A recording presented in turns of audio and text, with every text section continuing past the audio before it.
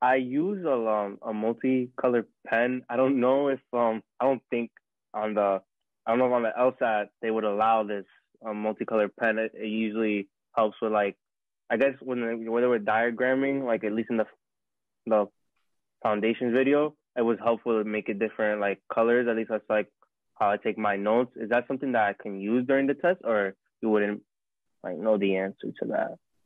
I'm pretty sure it's allowed.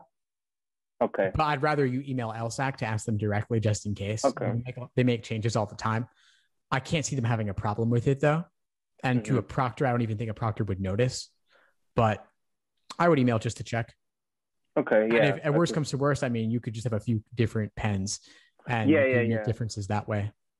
It's because I use this pen for everything. So like you always talked about how you want to incorporate like the test. Well, for the one the test is actually you when the test happens, you want to incorporate the same exact as much as possible like a test day situation, so environment. So that's why if I use the same pen, if I use the same environment, so that's what I'm trying to like get from at least from the videos I see on your Instagram and on yeah exactly. So no, you're right. That's the mindset behind that question. That would apply to anything really. So yeah, let's say hypothetically you email LSAC and they say no.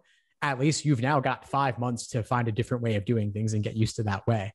And alternatively, if they say, yes, it's fine, fantastic, then keep doing it. Yeah, most definitely. And then also like save their response in case, like, let's say the test day proctor gives you trouble about something.